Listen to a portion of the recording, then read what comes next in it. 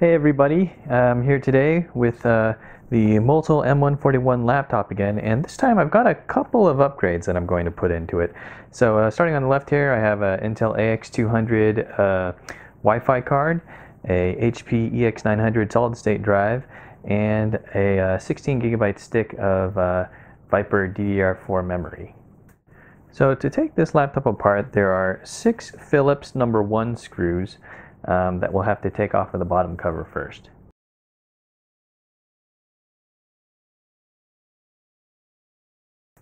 Next, you'll want to get a trim or pry tool, and I find that it's easiest to start at the back.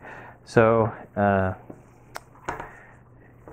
if you can see just where the vent area is, there's a little bit of lip on top, and that's where I like to get the trim tool started. So you can see over here in this corner, you can see it's raised ever so slightly. So just get your trim tool in there and then work the tool all the way across this edge.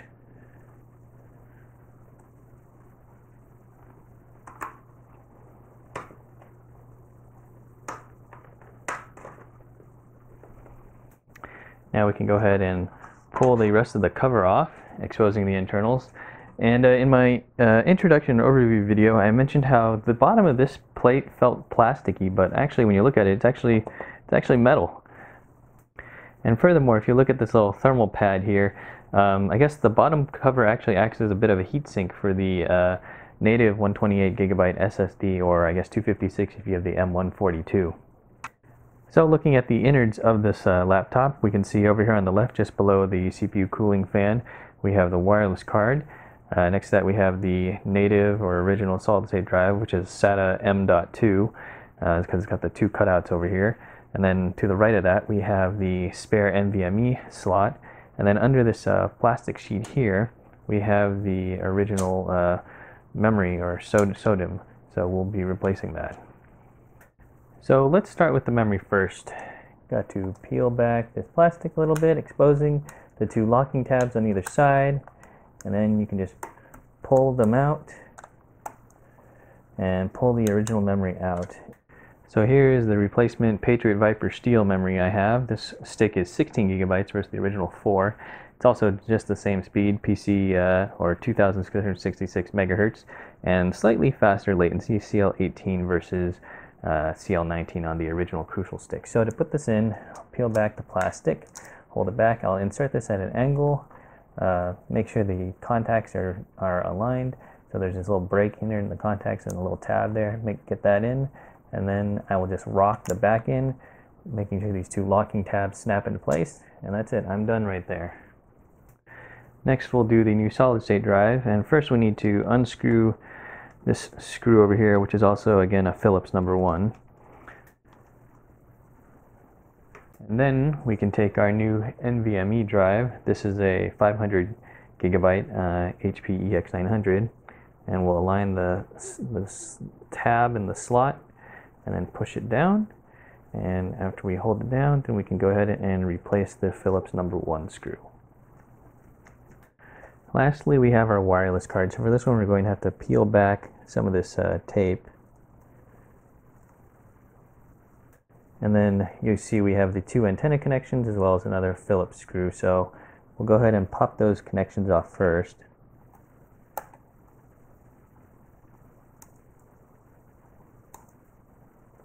Remember, the white one goes on top and the black one on bottom. Then we'll take our Phillips #1 screwdriver again and undo this screw. Once that's released, we can just pull this card out.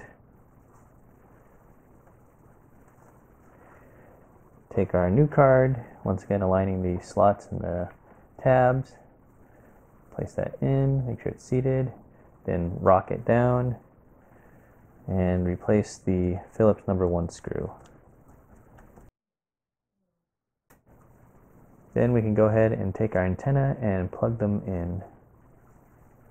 White on top and black on bottom.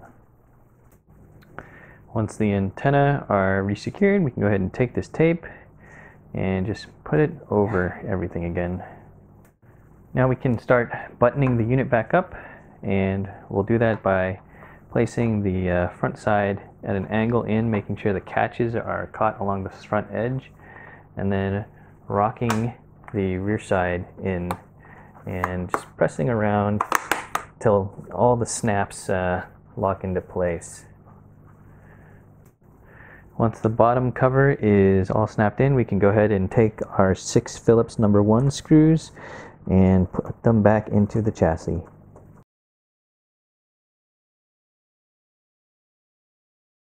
And that's it for putting the actual hardware in. Now there are some drivers and SSD we'll have to format and install, so we'll go ahead and turn the laptop on and get to that.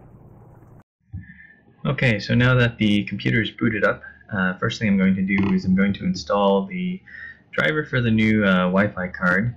So I'll go open up a browser, and then we need to go to Intel's download site, so you can see the URL that I have up here.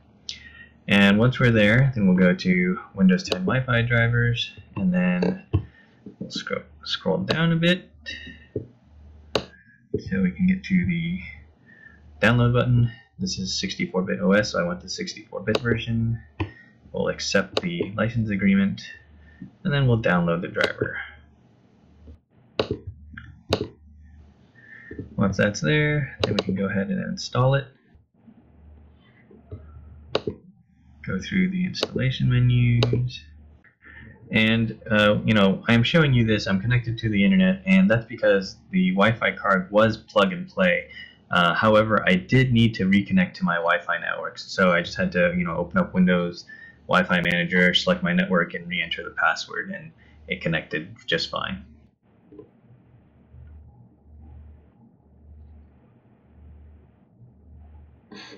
Okay, so we're done with the Wi-Fi. Now let's install the solid-state drive. Now we need to install the solid-state drive into the operating system. So we'll just go to our start and we'll search disk manager. Oh, here it is right here. And once this guy is open, and we can see that the new 500 gig hard drive is right here. So we'll go ahead and click it, right click, go tell it to set up a new simple volume. And next, and assign whatever letter we want, and we'll use NTFS, and then you can name it whatever you want. I'm just going to call it data.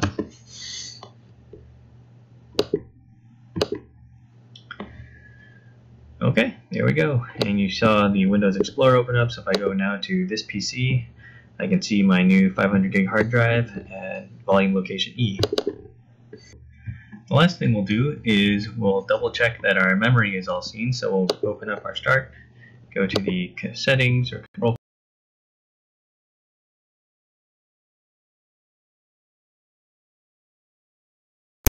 see the system memory. So here's the model name, and you can see installed RAM 16 gigabytes, 13.9 gigabytes usable. So we're seeing the full amount of memory, and if you're wondering why there's a disparity, it's probably because of the memory that's being used for the onboard video processor of the Ryzen 3 CPU. So that's it. We have successfully completed all of our upgrades. Lastly, if you're wondering how the microphone quality of the M141, M142 is, well, you're listening to it, and it's not that great. So if you're using this for a streaming device, you may want to upgrade to a different external